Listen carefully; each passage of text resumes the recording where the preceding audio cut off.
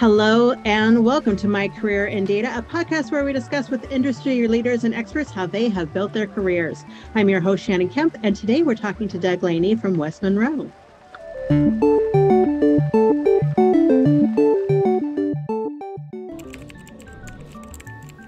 More and more companies are considering investing in data literacy education, but still have questions about its value, purpose, and how to get the ball rolling. Introducing the newest monthly webinar series from DATAVERSITY, Elevating Enterprise Data Literacy, where we discuss the landscape of data literacy and answer your burning questions. Learn more about this new series and register for free at dataversity.net. Hello and welcome. My name is Shannon Kemp, and I'm the Chief Digital Officer at DATAVERSITY, and this is My Career in Data, a DATAVERSITY Talks podcast dedicated to learning from those who have careers in data management, to understand how they got there, and to be talking with people who help make those careers a little bit easier. To keep up to date in the latest in data management education, go to dataversity.net/subscribe. Today, we are joined by Doug Laney, the Innovation Fellow and Data and Analytics Strategy at West Monroe. And normally, this is where a podcast host would read a short bio of the guest, but in this podcast, your bio is what we're here to talk about. Doug, hello and welcome. Hi, Shannon. Great to be with you. Likewise. You doing well? Likewise. Very well. And you? Very well. Thanks. Yeah. Thanks for being a longtime DATAVERSITY friend. Known you and met you at many conferences, and you're a speaker coming up at Enterprise Data World. I am looking forward to it. Yeah, we'll be covering monetizing data as an asset, and a little bit about data and analytics maturity as well. Oh, very cool. I love that. So tell me, you're the Innovation Fellow of Data and Analytics Strategy at West Monroe. So first, tell me about West Monroe. What is it? What's the company do? Yeah, so West Monroe is a digital services firm that kind of brings together technology-related expertise and business-related expertise. About 2,500 consultants focused mainly on North America, although we've been recently winning some projects across the pond, so that's good. Maybe we'll be expanding over there beyond our London office, which focuses mainly on M&A activity.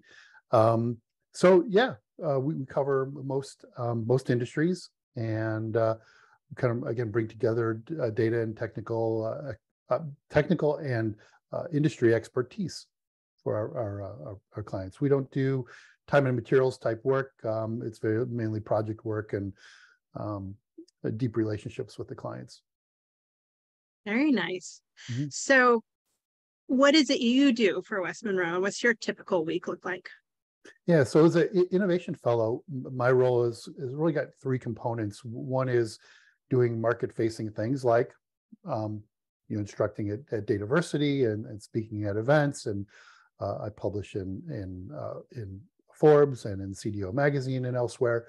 I also work to develop new innovative offerings for West Monroe. So one of those that's now a core offering of ours is data monetization strategy and approach. So we help organizations conceive and design and develop and implement data products, or even set up data product functions within their organization.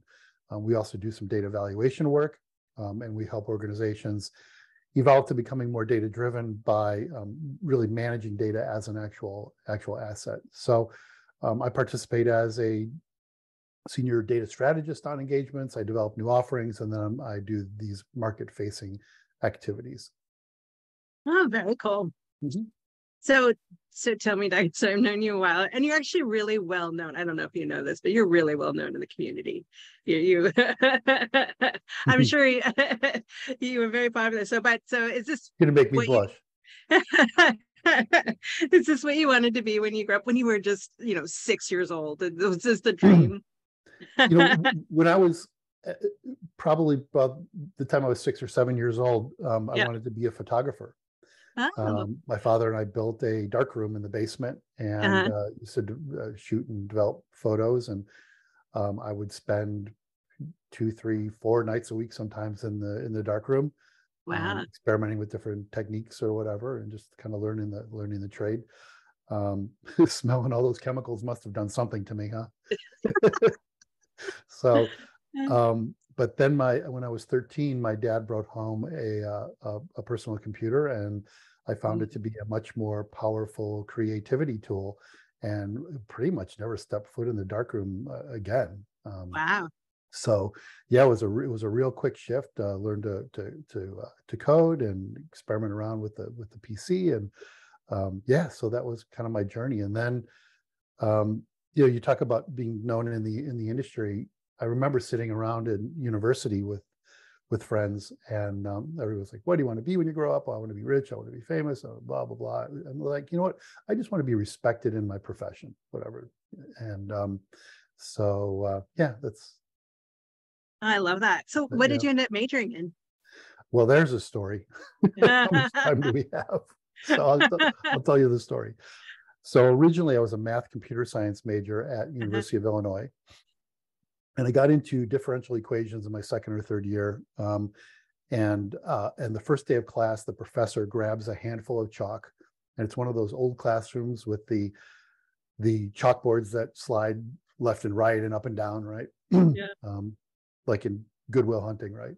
Yeah. And he spends 30 minutes just writing these formulas, or just scribbling on all the chalkboards, and we're all looking at each other in the class going, "What the heck is this?" And finally he turns around, he says, "Does anybody know what this is?" And we're like, "We have no idea." So we start guessing any kind of what's called an NP complete problem, an unsolvable problem. So we were guessing Fermat's last theorem and traveling salesman problem. And he's like, "No, because this is the proof to the 4-color map problem." So cartographers have always known you only needed 4 colors to color a map, with no 2 borders, this touching the same colors. It was considered to be an unsolvable proof until this guy proved it in like 1968 or whatever. And interestingly, you can look this up on Wikipedia, Professor Apple did this, and it's the first proof that was validated by computer. It was interesting. So I was very intimidated, and I'm like, is it too late to drop this class? And I was really more interested in the business aspects of computing. But back in, this is 1984, at University of Illinois, there was no MIS degree. So I created a individual plans of study program, submitted it to the committee that integrated business and computer science, and it was unanimously rejected. Wow. They suggesting that why would anybody ever want to use computers for business? So wow. Anyway, a dean ended up helping me get it pushed through, and so I ended up getting a degree in software engineering and business administration. And then I learned that the next year they used that curriculum as the basis for a full-time MIS program at Illinois. Oh, that's amazing. And now I'm honored to teach there. So I teach my Infonomics MBA class there each year. Oh, I did not know that. Yeah, that's very cool. Coming full circle then. Come full circle, yeah. Yeah. True innovator. Yeah. Okay, so where'd you go from there? What was the first job out of college? So the first job was with talk about coming full circle, was with Arthur Andersen back when it was Andersen Consulting, before it was Accenture, and interestingly, West Monroe, who I'm with now, is sort of born from the ashes of Arthur Andersen after the Enron scandal, when Arthur Andersen kind of blew up. They had a business consulting group, and 4 people from that practice formed West Monroe 21 years ago. Wow. So it's kind of like coming full circle for me working at West Monroe. Very cool. Yeah. So how did you get from there to West Monroe? I guess the quick story is 5 years at Arthur Andersen, building batch data architectures mostly. I'm working on methodologies. I ended up going into the expert systems world because I had an interest in AI. So I joined some early stage AI companies back in the late 80s, early 90s, working with natural language query and forward and backward chaining algorithms and crazy stuff like that. And then I followed a colleague over to a company called Prism Solutions, formed by, a lot of your listeners will know the name Bill Inman, the father of the data warehouse concept. So he hired me to run the consulting practice in the Midwest, and then in Australia. We moved there for a while. And then I was speaking at an event. It wasn't DataVersity, it was a DCI event. And someone from Gartner heard me talking about data warehouse methodology. We had built the industry's first data warehouse development methodology while at Prism, called Iterations, which In fact, IBM used for about 25 years after they acquired Prism. And I was speaking on the topic, and somebody from Gartner came up. Actually, it was Meta Group back then. Came up and said, "Hey, did you create those slides yourself?" And I said, "Well, yeah. Why?" He said, "Do you want a job with Meta Group?" I'm like, "Well, sure." So moved back to the U.S., joined Meta Group. Meta was then reacquired into Gartner later on, and then I went back to Gartner after doing some other things for a while, and pretty much spent the bulk of my career as a senior analyst with Gartner, helping to set up the chief data officer research group, and yeah. You mentioned that you built data architects for the initial company. Where did you learn that? Did you learn that as part of your degree? Did you make that up? Like, you just how did you figure out how to do that? My degree was not as vocational, vocational as a lot of other degrees. There was a lot of theory at University of Illinois. Yeah, we learned to code and program and all that, but it was very much more theoretical. So we learned a lot about relational databases and the theory behind them, and that translated really well into everything, including data warehousing. I like it. So Doug, what was the biggest lesson so far in your career that you use maybe daily or by? Well, my father was an engineer, a world-class engineer, several patents to his name, and when I started messing around with the PC, he said, it's good to know how to program, but that may only take you so far. He said, you really need to learn to speak and write, and that's what's held him back in his career.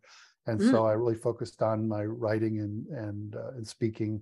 The speaking kind of happened accidentally. I got a job as a comedian, as a stand-up comedian at university, kind of accidentally, and did that for several years. So that got me really comfortable, talking in front of any size crowd, whether they're throwing tomatoes at me or not. But yeah, I think the big lesson from my father, was to learn to speak and write, and that will take me further than just learning to code. And then I think more recently it's been about building a personal brand using social media and networking, and then connecting my brand to the companies I'm with, whether it's Gartner or West Monroe. So I think everybody today should be thinking about how to build their own personal brand.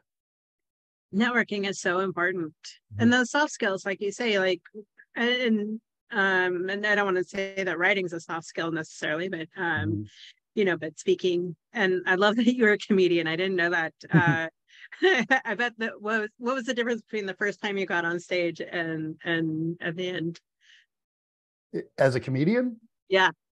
Well, I just did my little 5-minute act, and then it led to being asked to MC at a couple of clubs, and and then I actually at Arthur Andersen, my manager caught wind that I was doing stand up on the side, just open mics and things like that.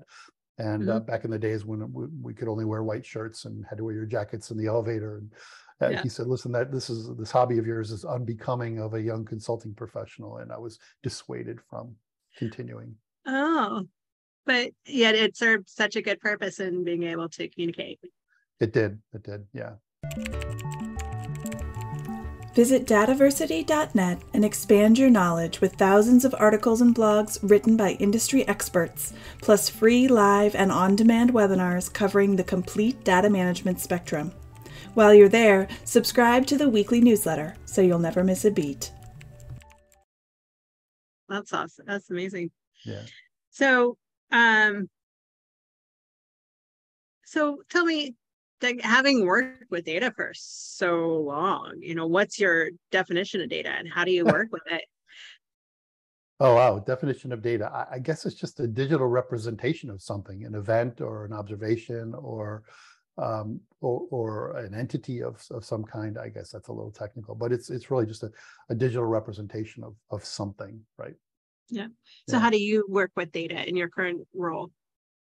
Really, most of my work is around helping organizations generate ideas for creating new value streams from their existing data assets, and it's really been kind of a focus or journey of mine since I first kind of came up with the infonomics idea, this idea that information is an actual asset, and started thinking about, all right, well, what do we do with assets? Well, we manage them, right? We measure them, and we monetize them or generate value from them. So a lot of my work really has been around helping companies move beyond just building pretty pie charts and bouncy bar charts and dashing dashboards to really put data to work, build data products from it that others can use, and do things that are much more, diagnostic or predictive or prescriptive with their data, and help them come up with those ideas.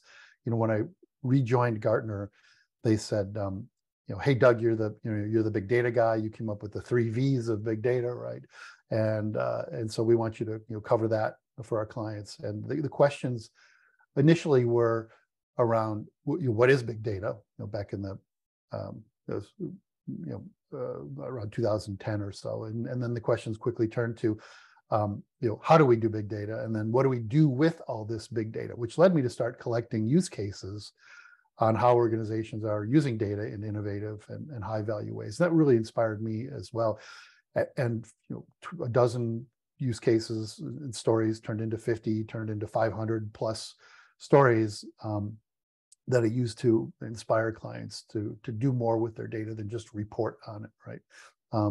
And then I was compelled or cajoled by some colleagues to put this into a book. So my latest book after Infonomics is called Data Juice, and that's a compilation of 101 stories of how organizations are squeezing value from data. So exciting. Yeah, so that's really what my focus is on, not anything too technical, but really helping business leaders and data leaders do more with their data assets. Okay, so I have to ask, what's your favorite story in the book? Do you have one? Oh, I got to remember which one is in the book. There are all sorts of just great examples. I remembering this. Well, here's one that I actually inspired. I was speaking at a conference and I was talking about dark data. And then someone in the audience raised his hand and he said, well, what dark data could we possibly have? And of course, dark data is data that's unused or underutilized data. And I said, well, you're with, he was with one of the big 4 consulting firms. And I said, well, your goal is to run successful projects. Have you ever thought about analyzing the project communications on projects to identify where there are issues, leading indicators of issues on projects like scope or budget or personnel or technology related issues? Someone in the audience, lo and behold, took that idea, someone from Lockheed Martin.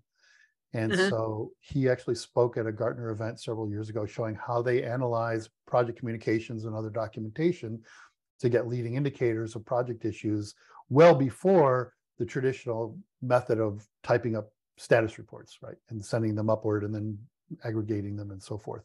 So they claim they have 3 times greater foresight into project issues now and are saving hundreds of millions of dollars a year on the product line where they've applied this. So that's one of my favorite stories because it's one that I think I inspired. So. Oh, I love that story. Yeah. That's a lot of practical reasons or use of cases for that. For sure. Wow. So then do you see the importance of data management and the number of jobs working with data increasing or decreasing over the next 10 years, and why? Yeah, probably increasing, commensurate with the volume and velocity and variety of data that we see out there, plus the drive by organizations to leverage their data more than they already are, and layer on top of that the new wave of AI and generative AI, which puts even more importance and value on a company's data assets. I also think that, and I wrote about this in Infonomics, I think that many organizations treat data as kind of a second class citizen.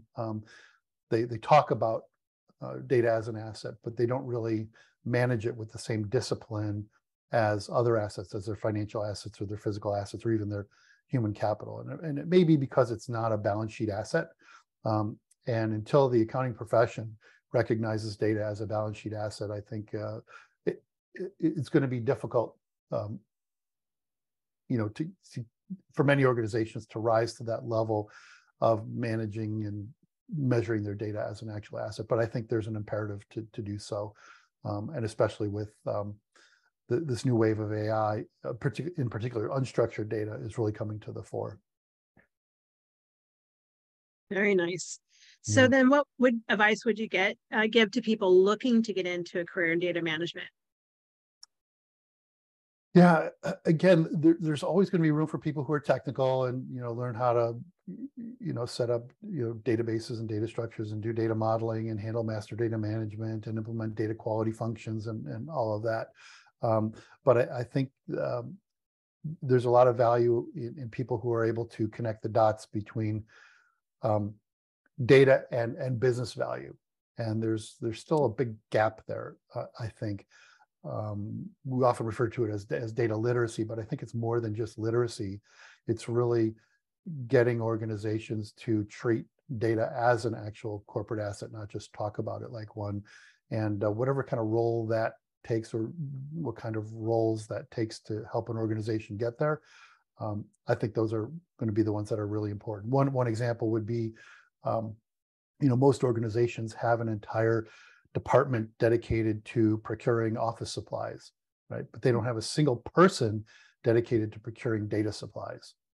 They're only thinking about data within their own four walls and not really recognizing that there's this wealth of external data out there. Or maybe they're aware and they go to a data broker or a data marketplace, but they don't really have a defined function dedicated to identifying potentially valuable data and determining how to license it and integrate it and leverage it.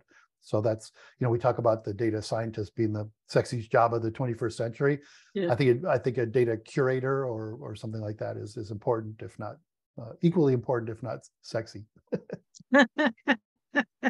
I love it. That's really, really good advice, and very great that it's so important. So, Doug, I would be remiss if I didn't ask how people would find you at West Monroe or look up West Monroe. Oh, yeah. We're just at westmonroe.com. We actually had to buy that URL from a town in Louisiana or Mississippi, I think. I forget I think Louisiana. So we bought the URL from them a few years ago. So it's westmonroe.com, and everybody can find me on LinkedIn. And I usually post everything that I post on LinkedIn. I usually put the hashtag Infonomics. So if you don't want to follow me, you can follow my content on Infonomics. I also publish in Forbes and CDO magazine and elsewhere. I love it. So how many books have you written? Oh, so yeah, 2.5. We published a book while I was at Gartner on big data. It was an ebook through the Financial Times, and then I published Infonomics on my own after that. And then last summer published Data Juice. Yeah, even though my wife told me if I ever wrote another book, it would have to be titled How I Use Big Data to Find My Next Wife. I am now working on a third book. Oh, no. So I give my MBA students an assignment to pick any economic model and apply it to data. Yeah. And explore, does it work? Would they revise it? How would business and data leaders actually use that economic concept, like supply and demand or productivity frontiers or marginal utility? And so I have hundreds of papers from students, and I'm thinking about how to compile those into the next book on that really gets into the economics of information.